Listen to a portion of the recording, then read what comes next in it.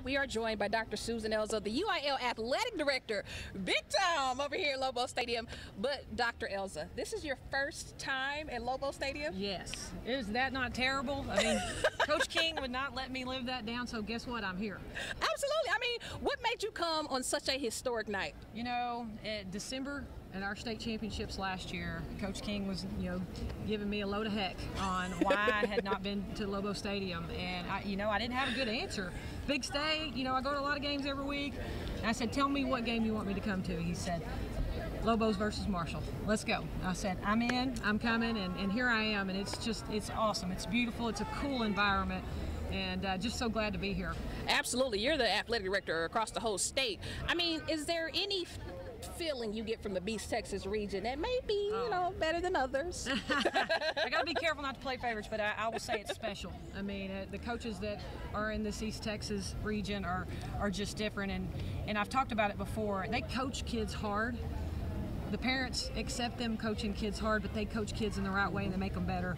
And that just gives me the chills when I think about it. So it's awesome to be out here, to be in this environment, and to see Coach Alvarez and Coach King, two of the best in the history of high school football, pairing up here tonight and going to knock it around a little bit.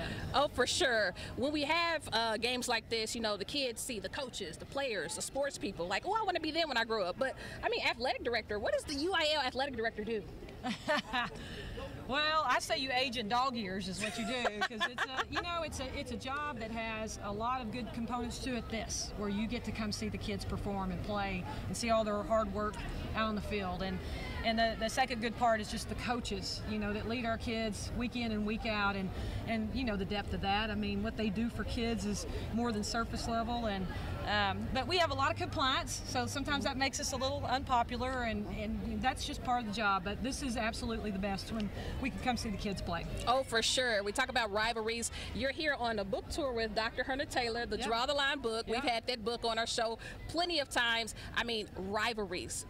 Is this what makes Texas high school football so great? Oh, I mean, what is this, the 112th? 112th. And I was telling Dr. Taylor today that I've been to a couple of the other rivalries. One of them, the Battle of the Axe, Sherman Denison. It's one of the ones that's over 100 years as well. And I want to go to every single one of them, but it's the true core of Texas high school football, these rivalries. They live for these moments. All right. Well, thank you so much for joining us. Thank you. And we'll be right back after the break.